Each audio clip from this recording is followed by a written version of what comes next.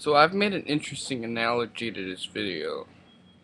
Because the state had to form through ideology or something along those lines instead of just consolidation. That reminds me of socialist arguments. That the state, no, that capitalism dominates through consolidation and that these anti-capitalists, whether collectivists, progressivists, socialists, whatever, desire to get rid of capitalism because it gains power through consolidation. But what they don't realize is that capitalists gain power through unnecessary power, bad power, through ideology. So,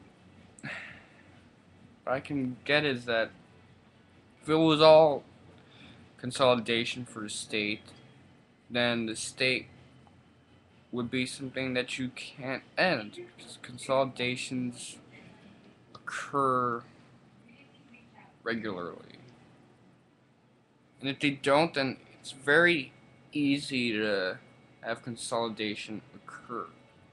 Same thing with these anti-capitalists who diss capitalism. They say, oh, they only function through consolidation. Well, if that's the case, then socialism was a doomed cause from the start. That isn't the case.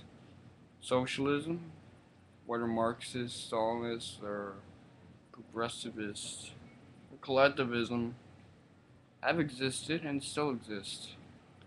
I have no desire for socialism as a capitalist. But both these ideologies have very similar theories for the most part. The way I see it, most anarchists fail to understand that it takes more than just consolidation to start a state. That it's important to think about what starts the state.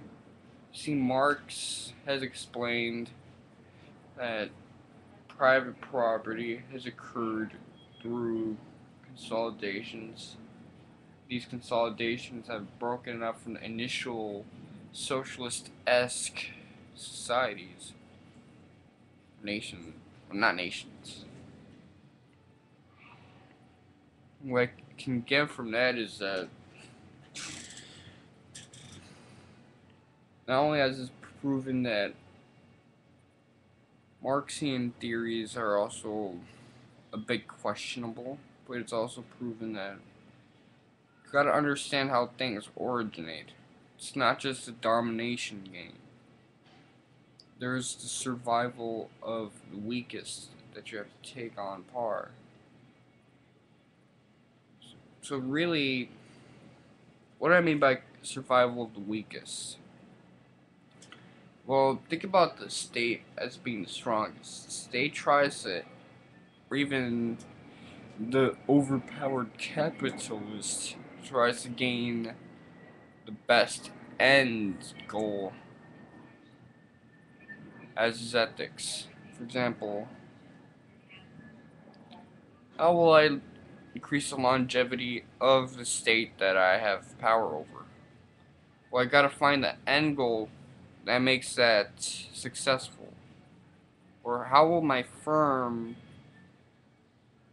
increase longevity? There has to be the right end goal. But the lower groups always look at the stronger group's means. At this point, I'm rambling. Where am I getting at? This weaker group always wins if the higher group is questionable. If there's a state, and this state is ruining markets with its consolidations, that needs to stop. You gotta cut that shit loose. There's free market and the capitalist isn't investing enough for the firm, then they could cut that shit loose. It takes more than just consolidation to gain power. Because if that was the case, then this thing wouldn't be an endless cyclical issue. That's not the case. You can imagine. Be a piece of shit. Now, one more point that I can look at. There's one more thing I think I need to say.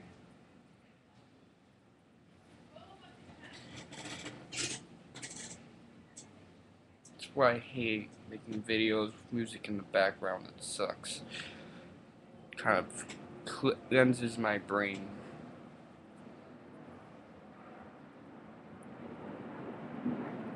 But whatever I needed to say, I'll cover that later. Alright.